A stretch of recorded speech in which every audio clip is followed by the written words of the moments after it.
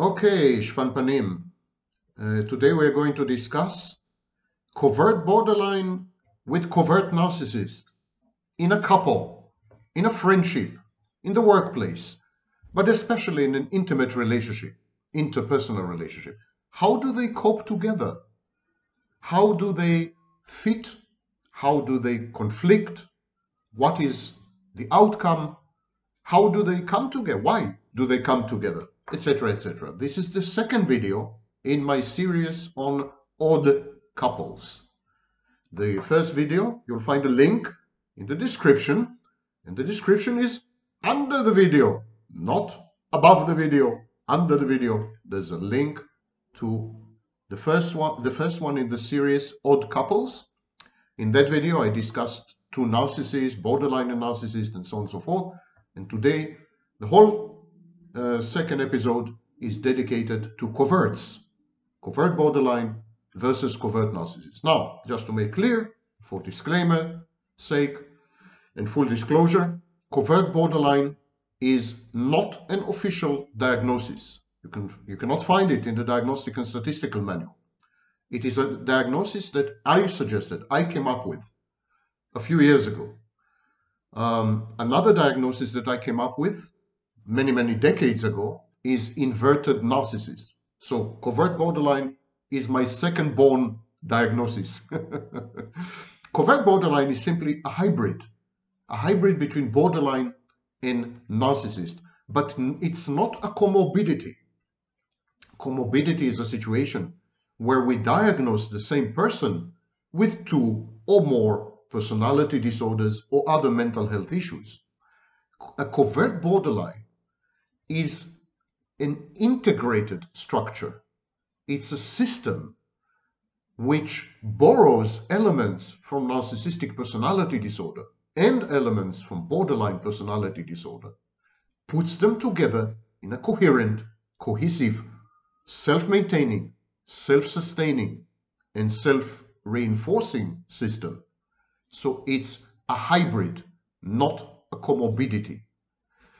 And there is no way to treat the narcissistic part of covert borderline separately to the borderline part of the covert borderline, because the covert borderline is a vertical and horizontal integration of aspects of narcissism, pathological narcissism, with aspects of classical borderline. Now, both types act out, but in very different ways. I mean, both the covert borderline and the overt, normal, classical borderline, they act out, but in very different ways. And their internal landscape, their psychology, psychodynamics are very different. That's why there was a clear need to invent or to come up with the covert borderline diagnosis, because in clinical practice, this is something every therapist would tell you exists. It is just that academe took many decades to catch up with reality, as it usually does. So, my name is Sam Vaknin. I'm the author of Malignant Self-Love, Narcissism Revisited. I'm also a former visiting professor of psychology and currently on the faculty of CIAPS, Commonwealth for International Advanced and Professional Studies. And the video you're about to watch is based mostly on the work of Cooper, the late Arnold Cooper, and Salman Akhtar, starting in 1989, when they were the first to describe the covert or fragile or shy narcissist.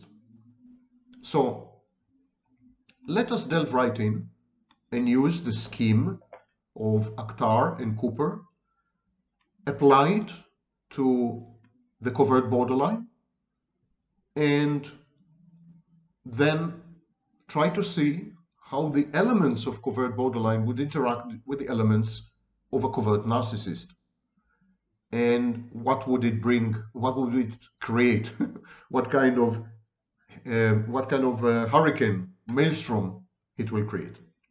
Start with the fact that the covert borderline is slightly antisocial, not full-fledged, not criminal, but definitely defiant, contumacious, resentful or rejecting of authority, and to some extent reckless.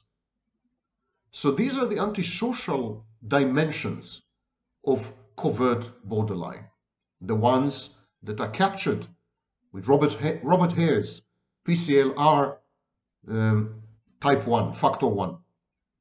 So there is some factor 1 psychopathy involved in the covert borderline diagnosis.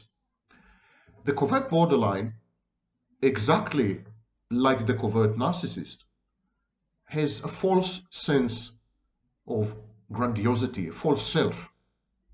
Covert borderline perceives himself, and the majority of covert borderlines, I think, are men.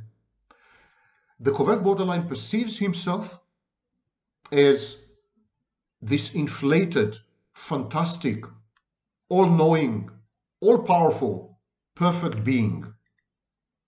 Maybe not godlike, like the classic narcissist, but not far from it, let's say. An authority figure, a guru, a teacher, a leader, a guide, a healer, a rescuer, a savior, the most intelligent, superior intellectually or in some other way, etc., etc. So there's a strong element of grandiosity in the covert borderline. Similarly, there's a strong element of grandiosity in the covert narcissist. But in the covert narcissist, the grandiosity is compensatory.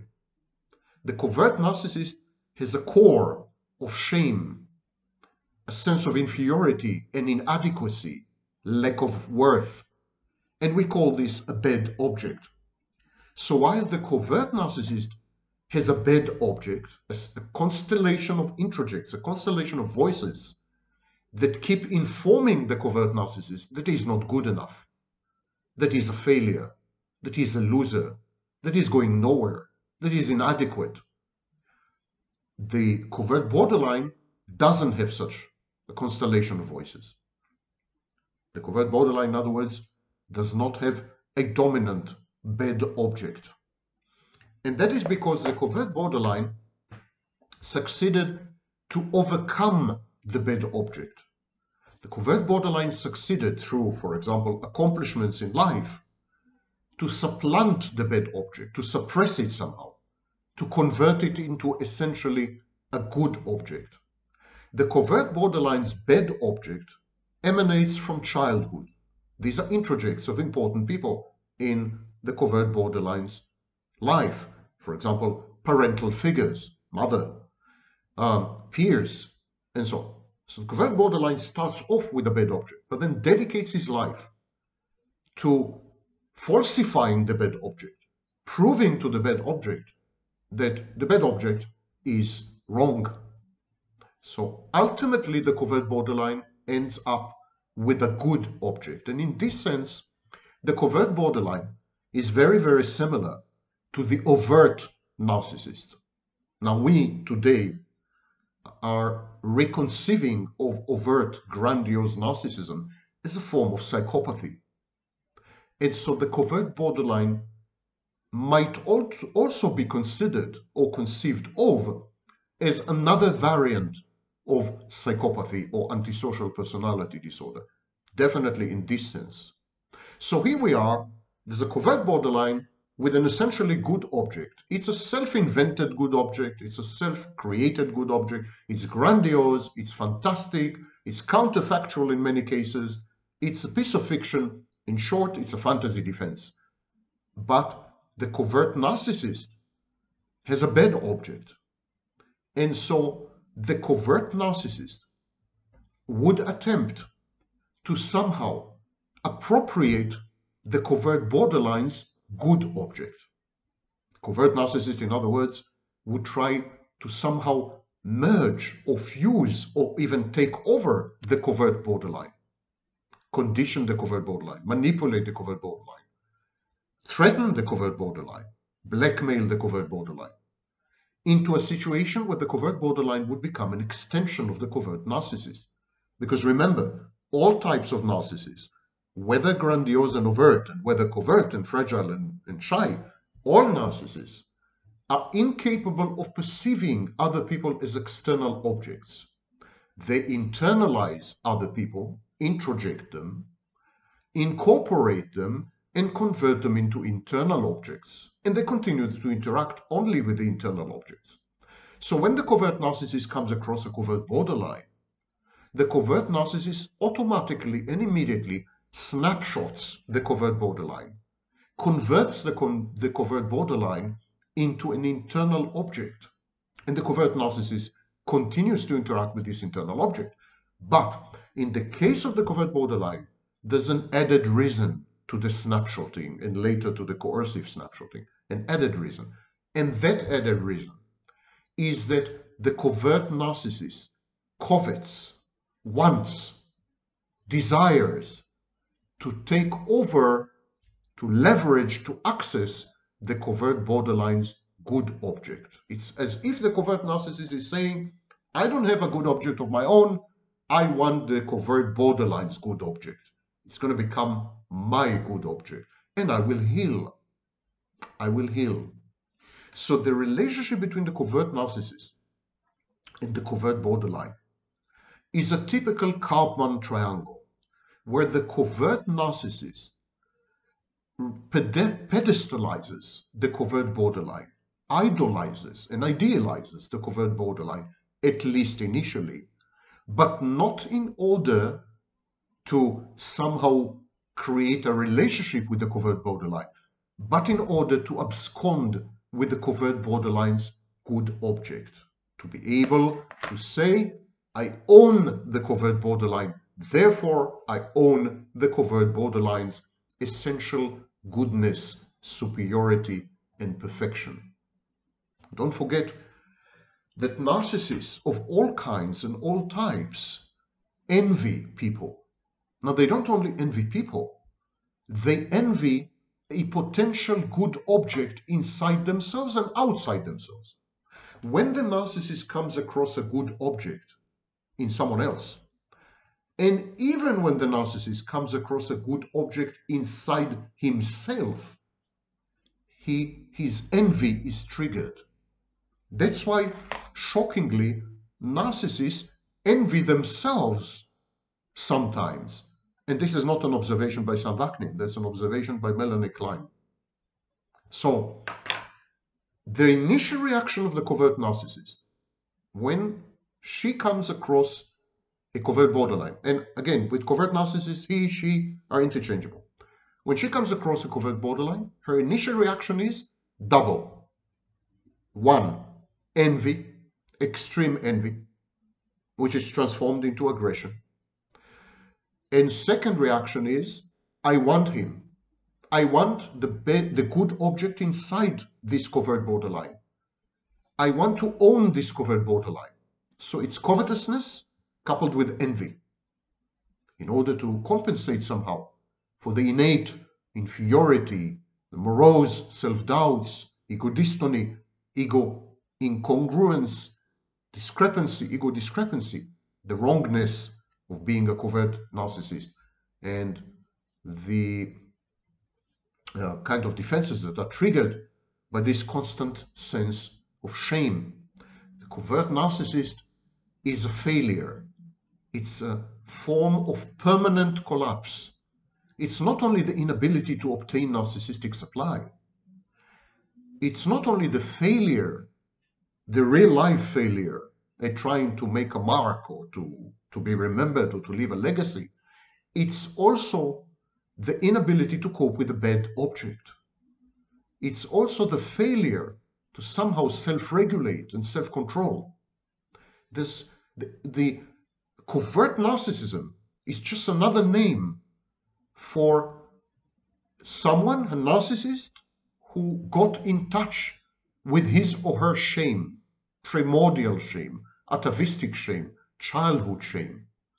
And this shame dysregulates the covert narcissist. This shame actually drives the covert narcissist to the point of a borderline personality organization. And here comes the covert borderline.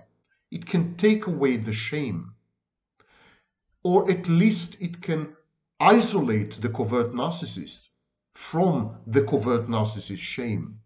It can create a firewall, a partition, a fence between the covert narcissist and this reservoir of humiliation, negation, and breach of boundaries, an inability to separate and individuate, inability to become. The covert borderline provides, in short, protection. And it is the antisocial element or psychopathic element in the covert borderline that most appeals to the covert narcissist. Remember my theory of self-states, where the psychopathic self-state is a protector. And this is like an external psychopathic self-state, the covert borderline. Covert borderline is an outside psychopath who can protect me. And this appeals a lot to the covert narcissist. So she forms a relationship which is essentially a kind of dependency. But it's a dependency with nefarious and pernicious intentions, however unconscious. It's a dependency between predator and prey, let's say, in an ecosystem. The covert narcissist is the predator, not the covert borderline. Covert borderlines, as you will see momentarily, are very much into love, into relationships. They love their children, for example, really. Not like the narcissist. They really love the children. And so on. We'll come to that. The covert narcissist is on the hunt. The covert narcissist is hunting for a source of narcissistic supply, however, by proxy and vicariously, on the one hand, and on the other hand, self-regulation, external self-regulation. In this sense, of course, the covert narcissist is very much like a borderline. But at that point, the covert narcissist has to hand over control to the covert borderline. If you are regulated from the outside, it becomes an external locus of control, which sits well with alloplastic defenses.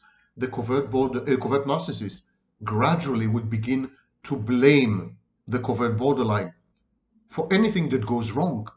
Mood lability, emotional lability, emotional dysregulation, mistakes, failures, defeats, everything is the covert borderline's fault. It will become acrimonious. The alloplastic defenses of the covert narcissist, because of the external locus of control, these defenses are triggered massively and recurrently, repeatedly. There's no control of this. So the covert borderline becomes a target of the covert narcissist.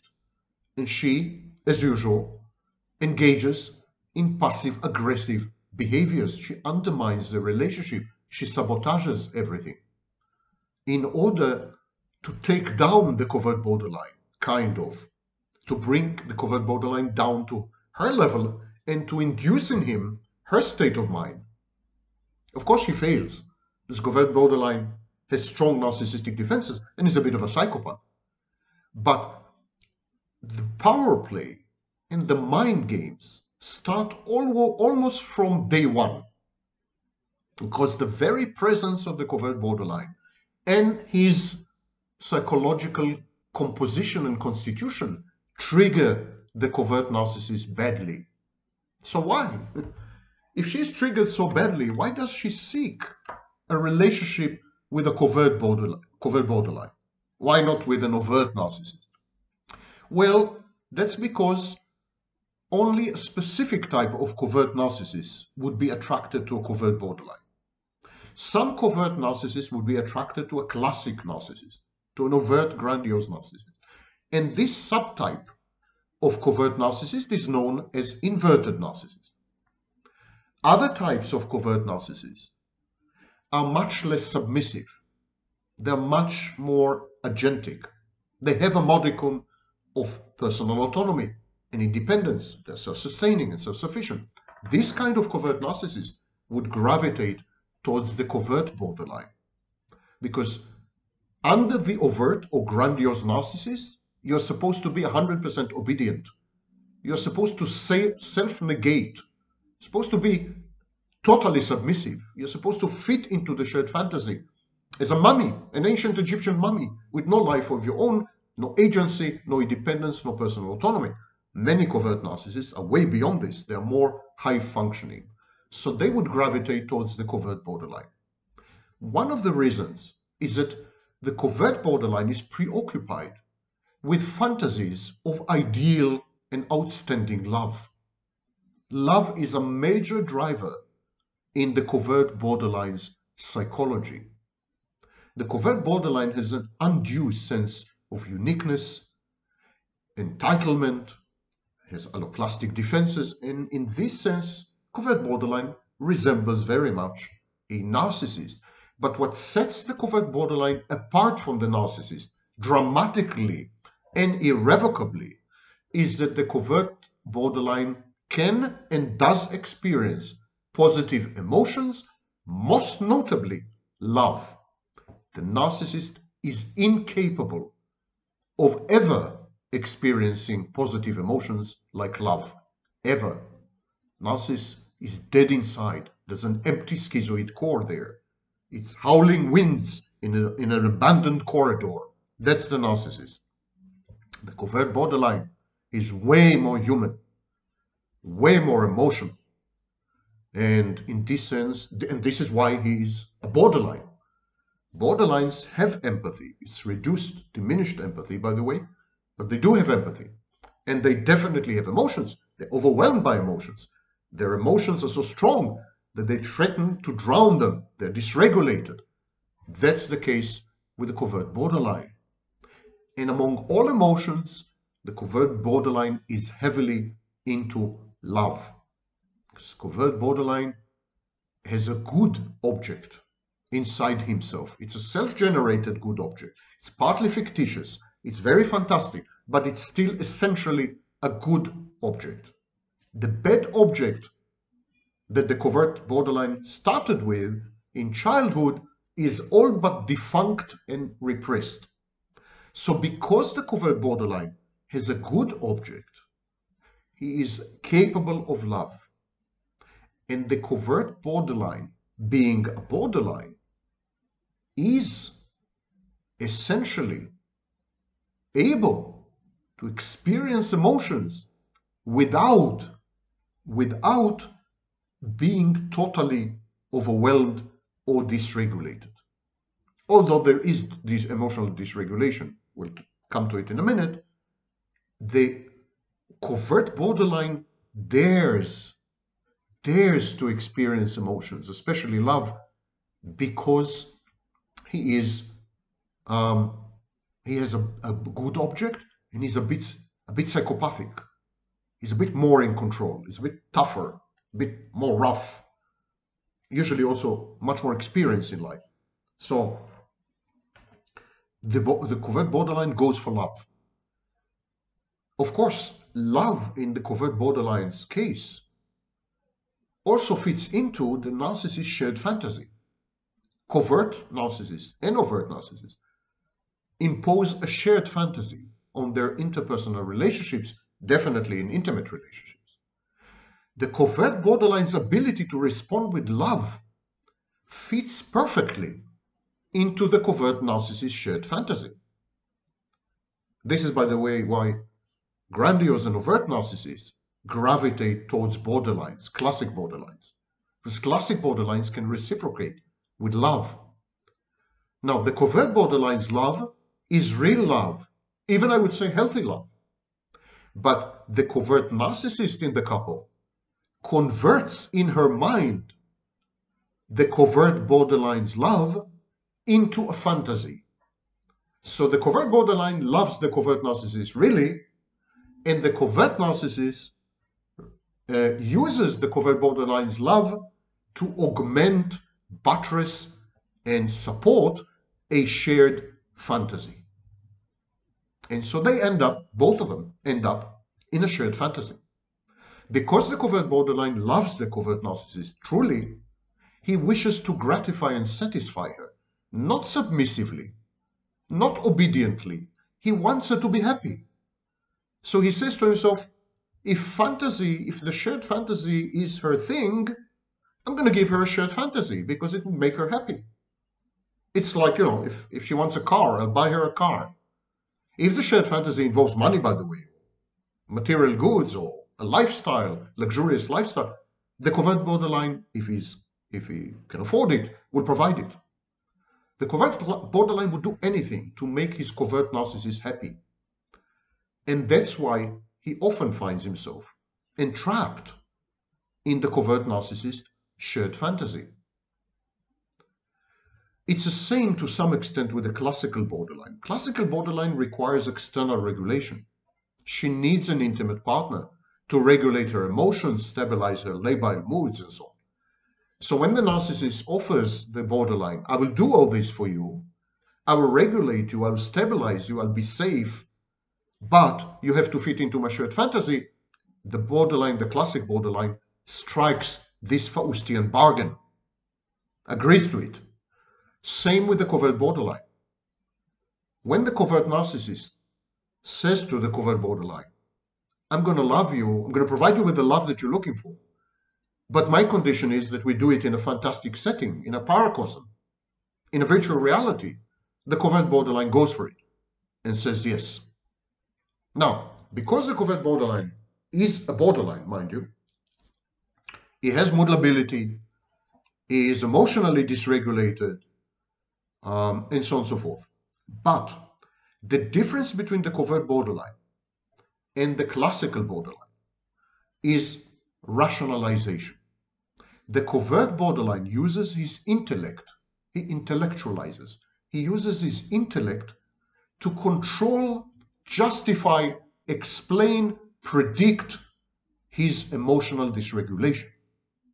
When the covert borderline experiences ups and downs, mood swings, when he experiences emotional dysregulation, he immediately refers to his intelligence, to his intellect, and he uses his intellect, his brain, he uses it to somehow make sense of the dysregulation and the lability, and that way get them under control and get rid of them, in effect. So, while the classical borderline simply falls apart and disintegrates and runs away, something known as approach avoidance repetition compulsion, she experiences engulfment anxiety and she runs away, while the classical borderline simply reaches the point of psychosis, in effect. The covert borderline is much more rational, intellectual, cold, calculated, detached, able to observe himself and what's happening to him from the outside. He's a bit like a scientist, an observer, and so he is much more in control of his own internal situation. The reactants of the covert borderline, defiance, contumaciousness, even recklessness, serve to control and counteract dysregulation and mood lability, because the covert borderline can self-medicate with, for example, risky situations, adventures, intellectual stimulus, and so on. It's much more in control. Now, this appeals very much to the covert narcissist, because the covert narcissist is able to regulate her seething envy, rage, sense of injustice, and what have you. She's able to regulate all these via the mechanisms of the covert borderline. So, while the covert narcissist always feels ashamed, sometimes guilty, definitely always fragile, always vulnerable, always anxious, passive-aggressive, full of pent-up rage and shame and humiliated all the time, she can then resort to the covert borderline, and with his overpowering, overriding intellect, he can calm the covert narcissist down, can regulate her and stabilize her. By the way, he would have the same effect on a borderline, on a classic borderline. So the covert narcissist is in a relentless search for safety and for completion. She wants to be whole. She can do it with a classic narcissist if she's inverted, but she can do it also with a covert borderline if she's much more independent and so on. The covert narcissist is sensitive to criticism, hypervigilant, and realistic setbacks, which everyone takes in stride, can demolish, devastate the covert narcissist. But it is the covert borderline that is there, like a rock, always safe, always stable, always with a solution, always with an explanation, makes sense of the covert narcissist's life, imbues it with meaning, purpose, and direction, an external regulator, a goal, a guide, a guru, a teacher.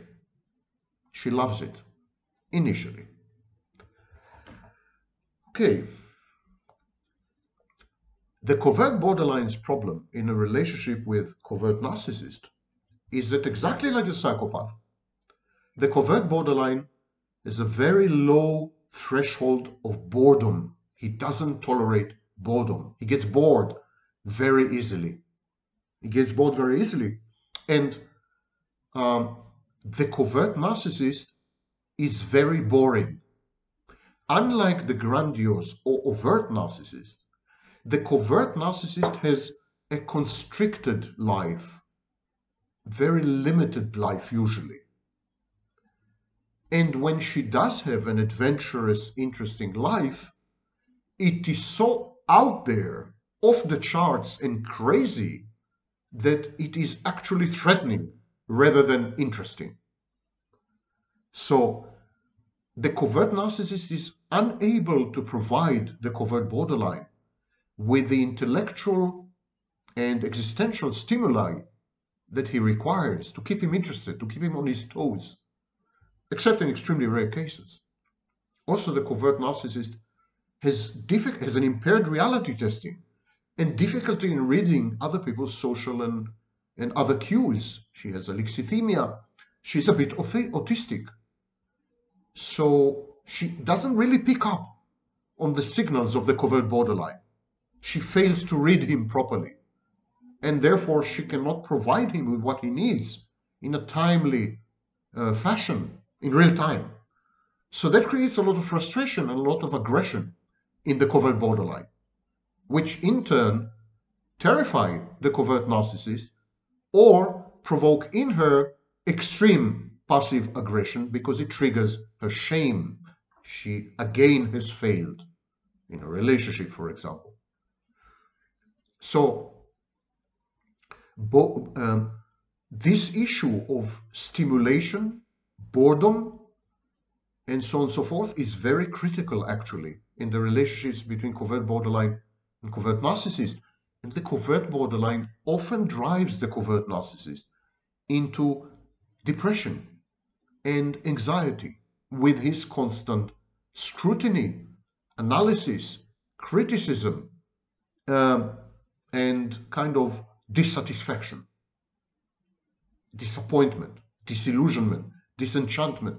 Covert narcissist, this enhances the covert narcissist's sense of failure and defeat, which taps into her infinite reservoir of shame, inadequacy, and inferiority. While the covert borderline's initial reactions are always externalized. The covert borderline, for example, is very honest, very open, very direct, often abrasive, externalizes frustration and aggression, and only then comes down and internalizes things. The covert narcissist is exactly the opposite. She internalizes and internalizes and internalizes until the rage or the envy or the negative affectivity reach some critical point, and then she explodes or implodes. Something bad happens. It's like a nuclear chain reaction. Yeah. Now, suicidal ideation is rare in covert borderlines and relatively rare in covert narcissists. So there is no problem here. There is no fear that the covert borderline might drive the covert narcissist to suicide or to aggression that would be self-directed and dangerous. This danger is low. But the covert narcissist can trigger the covert borderline to aggress against third parties in a variety of ways. She's very Machiavellian. She can lie to him, tell him stories, mislead him, etc., etc. And very often she uses these deceptive powers to drive the covert borderline to conflict with third parties that the covert narcissist considers as a threat, as threats, or that the covert narcissist feels have humiliated her or shamed her or criticized her or whatever. So whenever there's narcissistic injury, let alone narcissistic mortification, the covert narcissist would attempt to use the covert borderline to punish those who caused her the injury and the mortification. Of course, the covert borderline often narcissistically injures the covert narcissist, sometimes causes her mortification, in which case she would try to induce in him self-directed aggression. She would make his life hell, try to distort his reality, a form of gaslighting if you wish, ruin the fantasy or change the fantasy into a phantasmagoric nightmare so that he will be driven to suicide. She rarely succeeds, luckily, because covert borderlines are not prone to suicide, self-mutilation, and so on and so forth. They do have some addictive behaviors, so the covert narcissist can drive the covert borderline to abuse substances. And this is the ultimate in self-destructiveness in the case of the covert borderline. Now, both the covert narcissist and the covert borderline are prone to dissociation. They have dissociative self-states. They have selective attention. They confabulate, both of them, confabulate in order to bridge memory gaps. They engage in massive repression and denial. They have a primary psychopathic protector, as I said. The covert narcissist has extreme amnesia. This is less the case with the covert borderline. But ultimately, both of them depersonalize or derealize. So they're both in dissociative states. On the one hand, this fact is protective of the relationship because they can forget things, gloss over things, ignore things, conflicts, or, and move on. On the other hand, this creates a lot of friction, misunderstandings, debates, arguments. You did this, I didn't do this, you did do it, I have proof, I don't have proof. It's a mess. So the relationship becomes adversarial, as if they were in a court of law, arguing all the time over some complicated case, adversarial and acrimonious. The covert borderline is prone to paranoid ideation and is very hypervigilant. Similarly, the covert narcissist is unable to genuinely depend on other people, to trust other people, and is equally hypervigilant. You can imagine two paranoid personalities together. You can imagine what's happening. There's a lot of mutual suspicion, distrust, cross-checking, spying on each other, trying to analyze each other as a way to gain a modicum of ability to predict future behavior, and so on and so forth. There's a lot of walking on eggshells and frankly, a sense of looming, nebulous, fuzzy threat in the air, not knowing exactly what might happen. Now, the covert borderline is capable of long-term, very deep relationships and then transitions to numerous but very shallow relationships and then transitions again to stable relationships. In this sense, the covert borderline is different to the narcissist, as in much more comparable to the classic borderline. The covert narcissist is a narcissist, so her intimacy is either instant, similar to the histrionic, or fake. So she could engage in casual sex, for example, and misinterpret the situation, believing that it would become an intimate relationship, or she can be in a relationship and fake the intimacy. So this is a bad fit. This is incompatible with the borderline. Because the borderline has a covert borderline, I'm sorry.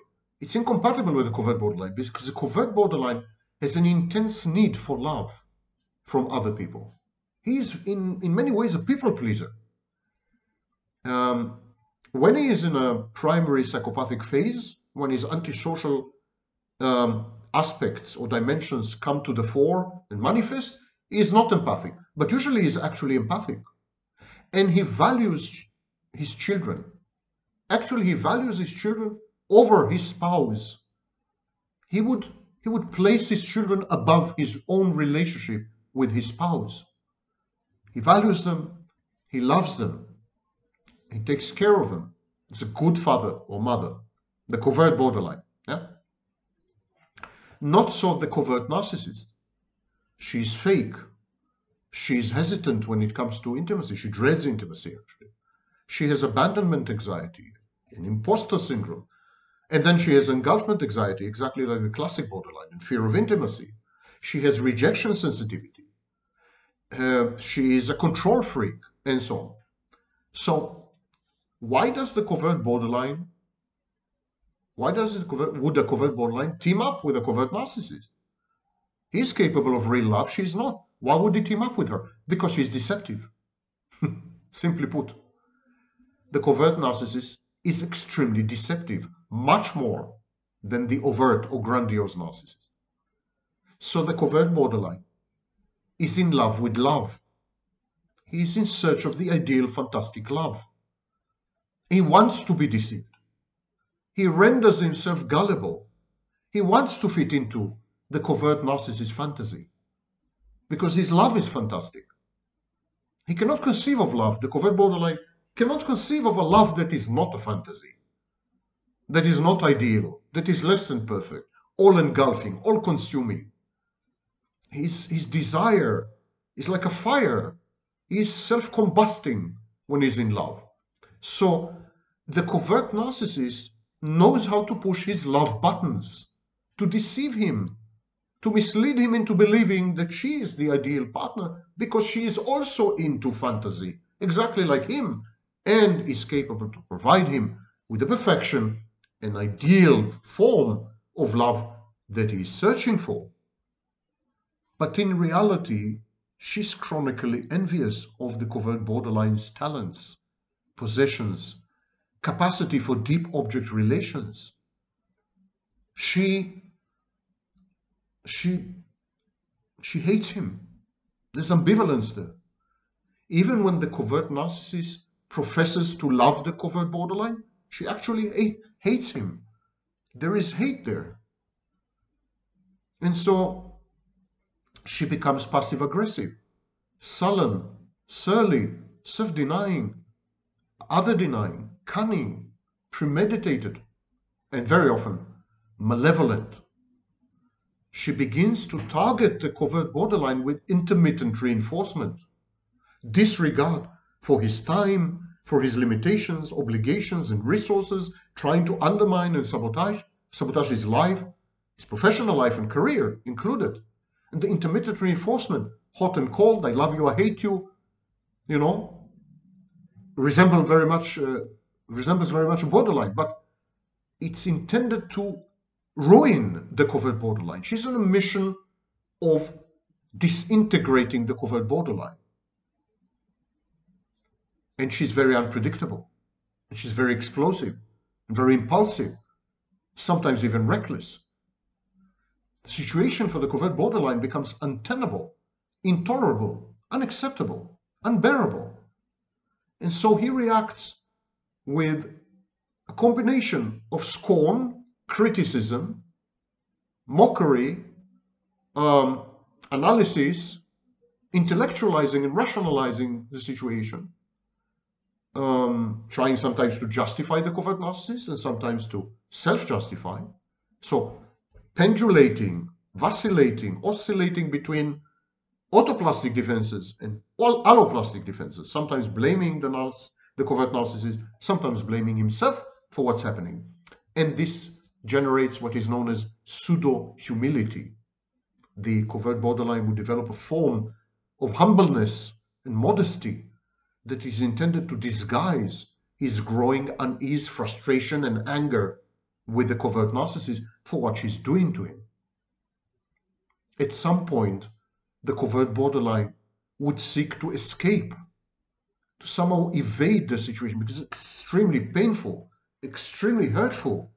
The covert borderline is capable of experiencing deep hurt and deep pain grounded in a love gone awry, a love gone bad.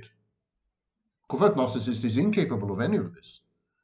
But the covert borderline is really hurt, is bleeding. And so he defaults to his narcissistic side. He becomes histrionic, attention-seeking, invested in narcissistic supply in some way. He becomes sometimes reckless. He begins to hurt other people or affect other people adversely. This is all unintentional. These are his narcissistic defenses kicking in. Some covert borderlines in very extreme situations become sadistic, punitive, goal-oriented. They triangulate, they cheat, they misbehave egregiously. Now, the covert narcissist reacts to all this via interpersonal triangulation coupled with people pleasing. So she would feign and fake a response of fawning, being submissive, obedient, listening to the covert borderline, complimenting him for his insights and amazing sagacity and wisdom, and so people pleasing. At the same time, conspiring against him, manipulating him, triangulating, and very often cheating. This reflects the covert narcissist approach, avoidance, repetition, compulsion, and preemptive abandonment coupled with object inconstancy. Yes, exactly like the classic borderline, covert narcissists are drama queens. At this stage in the relationship, the covert borderline is almost completely a narcissist. He begins to go through the idealize, devalue, discard, revert, or replace cycle. So he begins to devalue his partner, attempt to discard her, replace her with someone else, exactly like a narcissist, indistinguishable clinically from a narcissist. Now, the covert narcissist is subject to a sense of nagging aimlessness, no purpose, no direction, no meaning. She can't make sense of her life. She experiences social anxiety. She has a shallow vocational commitment. Very few of them have roaring, meteoric careers because they're not committed. It's a dilettante or charlatan-like attitude.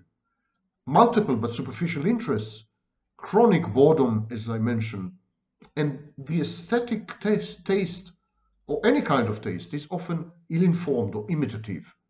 So it's like mimicry, emulation, and imitation on the surface. It's a supercilious and superficial phenomenon, a surface phenomenon. The covert borderline, on the other hand, is socially charming, charismatic, and capable of consistent hard work, which is done mainly to seek admiration and adulation and recognition, money and power. So it's a form of pseudo-sublimation. But still, the covert borderline often has very successful businesses, careers, vocations, famous in his field, accomplished. Not so the covert narcissist. Covert borderline has intense ambition, preoccupation with appearances, but based on substance. Covert narcissist is the exact opposite. This creates enormous friction between them because it triggers the covert narcissist's envy, destructive envy. Destructive envy that she absolutely cannot control. It devours her, consumes her, and she must get rid of the source of the envy, her partner, the covert borderline. And here we come into a territory that involves unethical conduct, sometimes criminal, between the two parties. They deteriorate, their relationship degenerates into a territory that is at best amoral, but very frequently immoral and sometimes criminal. You see, the covert borderline is moral, is a moral person, but his morality is very idiosyncratic, self-selected. It's like a buffet. He tailors his morality. He makes his own morality, his own law. He is a law unto himself. Makes his own rules as he goes along. So his morality is uneven. It involves caricatured modesty or pseudo-humility, some kind of activism, apparent enthusiasm for socio-political affairs, but it's all highly, highly individualistic. Covert borderlines don't do belonging. They don't affiliate themselves with groups. Their allegiance is mainly to themselves. So they have personal standards and they measure themselves compared to these personal standards. And if they ever experience guilt and shame, it's because they haven't matched up to their own expectations. They're inordinately relativistic when it comes to ethnic, moral issues, ethical issues, and so on and so forth. I said relativistic, I didn't say flexible. They're not flexible, actually. They're rigid, but they're relativistic in the sense that they don't adhere to group mores or conventions. They don't conform. They're highly, highly special, unique. They have pretended contempt for material goods and money sometimes, and sometimes exactly the opposite, admiration for money and so on. But when they hold money in contempt ostentatiously, it's because they want to attain a position of spiritual guru, leader, guide. They have an irreverence towards authority unless it is vested in them. So the picture is that the covert borderline is actually a moral agent, a moral creature, highly ethical, rigidly ethical, actually, but on his own terms and conditions. Now compare this to the covert narcissist. She shifts values to gain favor and narcissistic supply. She has almost identity diffusion or identity disturbance. She has one set of values today, another tomorrow. She is a pathological liar. She is a materialistic lifestyle very often, and delinquent tendencies. So again, it's an area of friction between the covert borderline and his covert narcissistic partner. She would not adhere to the covert borderline's morality and ethics because she doesn't adhere to any system of morality or ethics, not even her own. She doesn't have a system of morality or ethics, even her own system. So she is amoral and then immoral. And this really irritates and aggravates the covert borderline. They have a lot of fights regarding these issues. And the covert borderline is capable of marital stability, capable of that, and has phases of marital relationship or dyadic stability. On the other hand, in between long-term relationships, the covert borderline is actually a narcissist, is coldly seductive, is greedy regarding sex. He has extramarital affairs sometimes, and he's promiscuous, highly promiscuous. He has an uninhibited sexual life. So it's like the covert borderline has a split personality, if you wish. When he is embedded in a long-term relationship, usually he would be loyal, usually, although extramarital affairs are a possibility. In most cases, he would be loyal, stable, and would work as a team with his partner for the common goals of the couple. When he is not embedded in a long-term relationship, he's a narcissist, the worst kind of narcissist. He's cold, he's calculated, he's seductive, he's greedy, he's uninhibited when it comes to sex. So the only possible match between the covert borderline and the covert narcissist is when the covert borderline is not embedded in a long-term relationship because the covert narcissist is unable to be in love, unable to experience love or to remain in love. She has an impaired capacity to view the romantic partner as a separate individual with his or her own interests, rights, values, fears, hopes, wishes, etc. She is unable to genuinely comprehend taboos, including the incest taboo, and she has occasional sexual deviant behaviors, paraphilias. So she fits the covert borderline in between relationships, in between his relationships.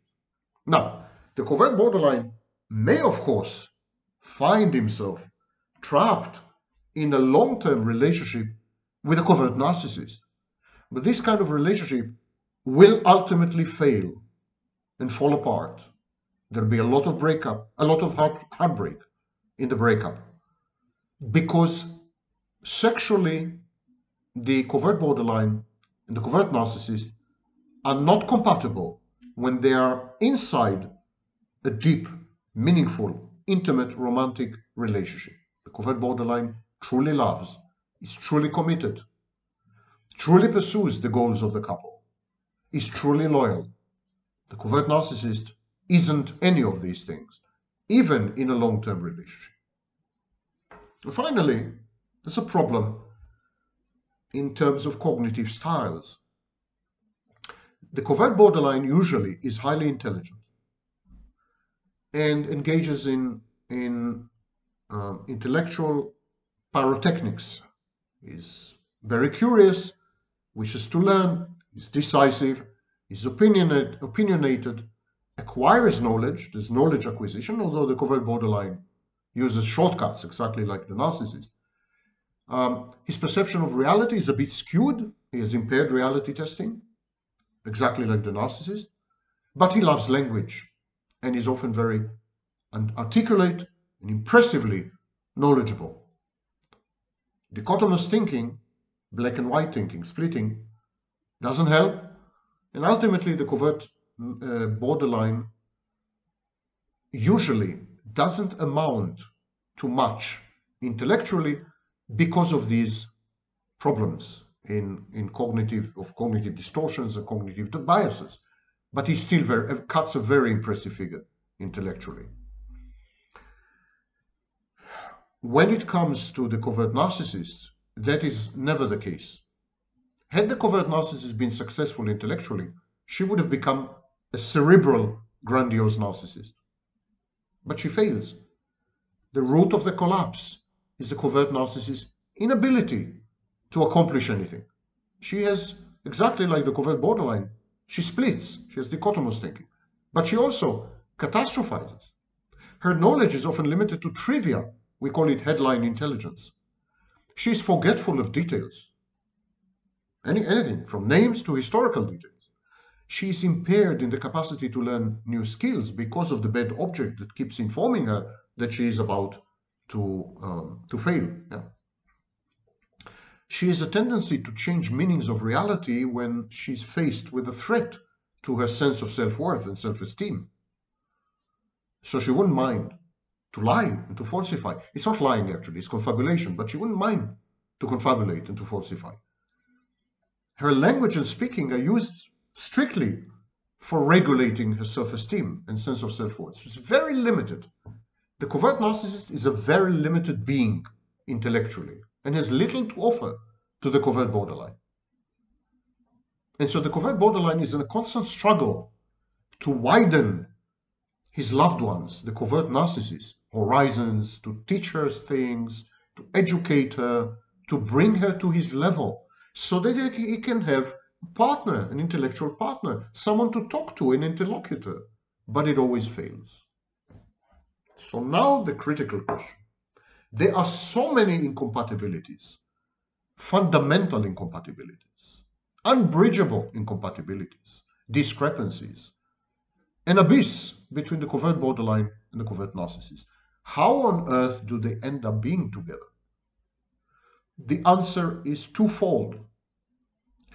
The covert borderline's wish to be deceived and the covert narcissist's will to deceive him. The covert borderline is hungry for love. He's starved of love.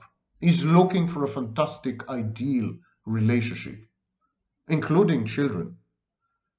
And he's willing to deceive himself, to lie to himself, to falsify reality, to ignore warning signs, to suppress any doubts, in order to finally find the partner that he's been looking for. And the covert narcissist provides him with what he wants to hear, with a fantasy of perfection and utter compatibility, which he laps, he gorges on. He can't let go of it.